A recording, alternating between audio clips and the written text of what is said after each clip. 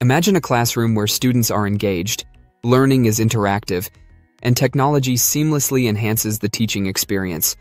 Sounds ideal, right? But how do we make this a reality in technical vocational education and training, TVET? Before we dive in, if you're new here, hit the subscribe button and tap the bell icon so you never miss out on our future videos. This helps me grow the channel and bring you more valuable content. Technology is transforming education, but for vocational education teachers, the challenge is not just about using new tools. It's about integrating them effectively to enhance practical hands-on learning. Whether you want to improve student engagement, streamline assessments, or make your lessons more interactive, the right tech solutions can make all the difference. In this session, we'll explore effective technology integration strategies to help you create a more engaging, efficient, and future-ready learning environment for your students. Let's start by looking at the key areas of tech integration in TVET. 1. Learning Management Systems, LMS. Managing courses, assignments, and student progress manually can be overwhelming. That's where a LMS comes in. Example: Moodle is a popular open-source LMS that allows you to create structured courses, manage student interactions, and track performance. Google Classroom is also a simple yet effective platform for organizing lessons, distributing assignments, and providing real-time feedback. An LMS helps vocational educators save time, stay organized, and provide students 24-hour access to learning materials. 2. Digital assessment tools. Assessing practical skills and theoretical knowledge is crucial to vocational education. Digital assessment tools streamline this process, providing instant feedback and tracking progress. Example: Kahoot. It is a gamified quiz platform to make assessments more engaging. These tools help you assess students effectively while reducing your workload. 3. Interactive learning platforms. Vocational education students learn best through hands-on experience. Interactive learning platforms bring practical skills to life, making learning more immersive.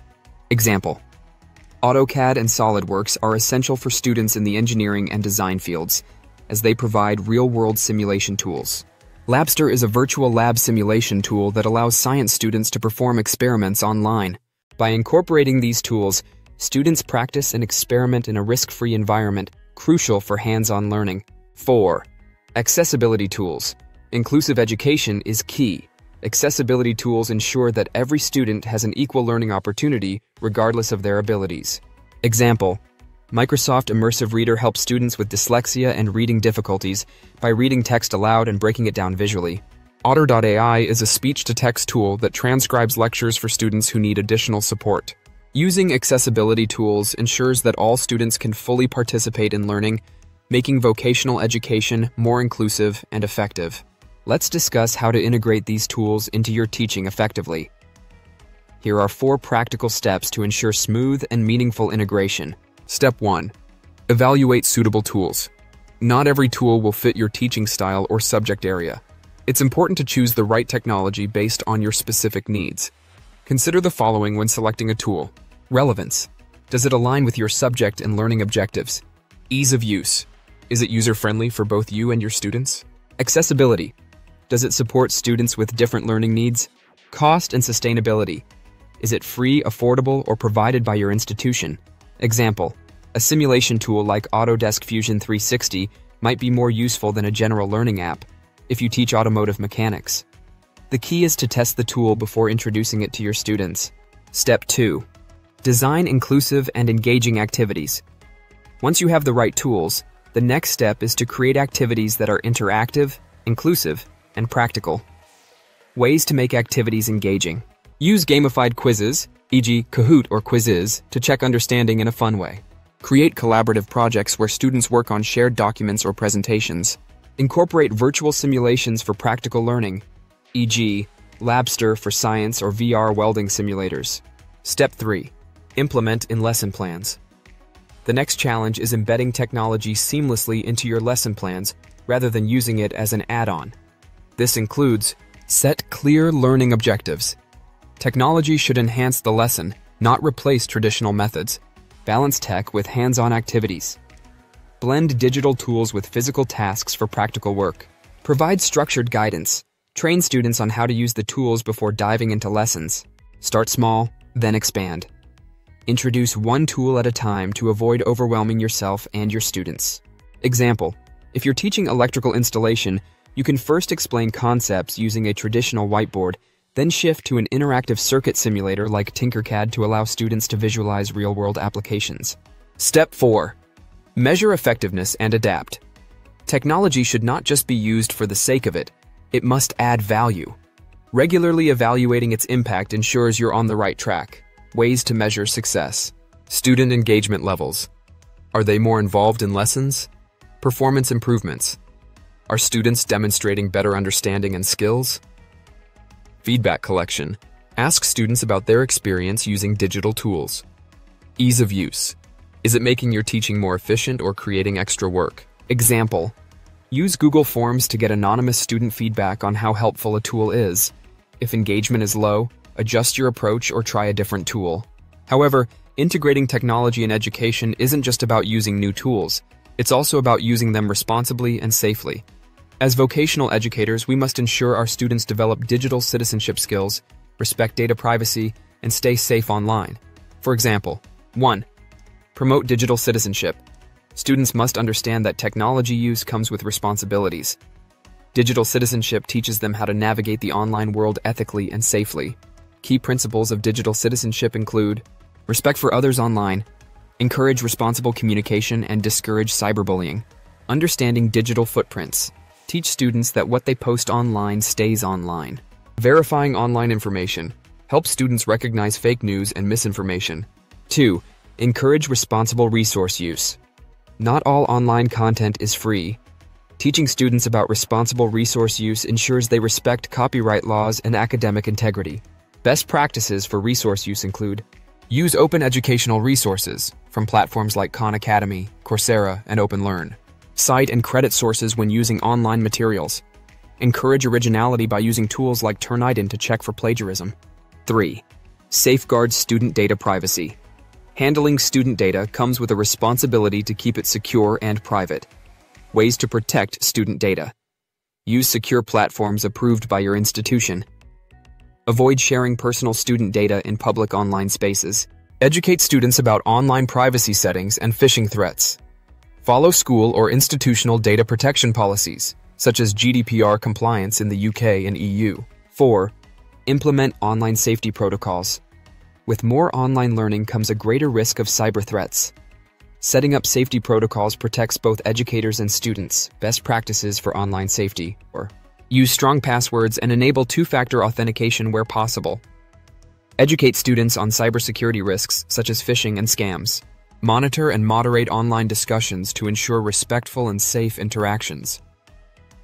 Avoid using personal accounts for professional communication. So, you've started integrating technology into your teaching, but how do you know if it's actually working? We need to track success through key metrics to ensure that technology is making a real impact in vocational education. Let's look at 4 ways to measure effectiveness. First, student engagement indicators. One of the first signs that technology works is improved student engagement. But how do you measure this? Engagement indicators include active participation. Are students interacting more during lessons? Increased collaboration. Are they using discussion boards, group projects, or shared documents? Completion rates. Are more students submitting assignments on time? Attendance and punctuality. Are students more consistent in attending digital or blended lessons? Second, performance tracking. Engagement is great, but it's only valuable if it improves learning outcomes. Tracking student performance helps determine whether tech integration enhances their understanding and skills. Ways to track performance. Before and after comparisons. Compare student test scores before and after introducing a digital tool. Automated assessment analytics. Use tools like Kahoot and Microsoft Forms to analyze quiz performance trends. Skill-based assessments. For practical subjects, observe students applying their skills in real-world tasks or simulations. Third, feedback collection methods. The best way to understand the impact of technology is to ask those who use it, your students. Ways to gather feedback. Surveys and polls. Use Google Forms or Mentimeter to collect student opinions on tech tools. One-on-one check-ins. Have brief discussions with students to understand their experiences. Anonymous feedback. Some students may hesitate to share critiques openly, so provide an anonymous option. Teacher observations. Monitor student reactions during lessons. Do they seem more engaged or frustrated? Ask students, did the interactive simulation help you understand the concept better than traditional methods? If most say yes, that's a positive indicator. Fourth, impact assessment. Finally, zoom out and look at the bigger picture. How has tech integration changed your teaching effectiveness and student success over time? Ways to assess impact. Long-term grade trends. Are students performing better across multiple assessments? Retention rates. Are more students completing the course successfully? Teacher workload efficiency. Has technology helped you save time on administrative tasks? Employer feedback. Are graduates better prepared for industry needs due to tech-enhanced learning? We've covered a lot in this session. From the key areas of tech integration to practical steps, safety measures, and ways to track success, technology can transform vocational education when used effectively. Here is a quick recap. Use the right tools: LMS platforms, digital assessments, interactive learning tools, and accessibility features. Implement with purpose. Align tech with learning objectives, create engaging activities, and balance it with hands-on practice. Ensure safety and responsibility, promote digital citizenship, protect student data, and use ethical online practices. Measure success. Track student engagement, performance, feedback, and overall impact. With the right approach, technology can make teaching more efficient, engaging, and impactful for educators and students. Thanks for watching. If you found this video helpful, don't forget to like, share, and subscribe to the channel. Also, be sure to check out my website for additional resources and blogs that you might find useful. The link is in the description below. I'd love to hear from you. If you have any topic suggestions for future videos, drop them in the comments section. See you in the next session.